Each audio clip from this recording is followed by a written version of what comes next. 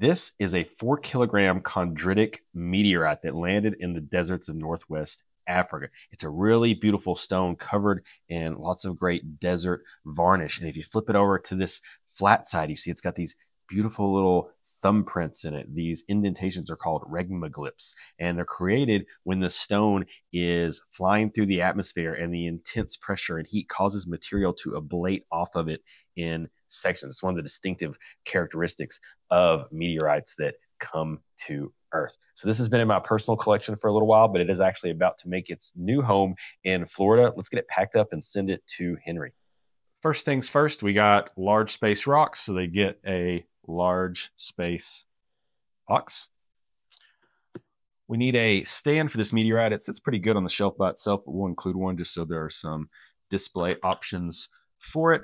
Let's grab one of our 3D printed moon folks here. Let's also grab a couple of stickers to send along with the order. And the payload's ready to go. Let's pack her up. And she's all buttoned up, ready to go.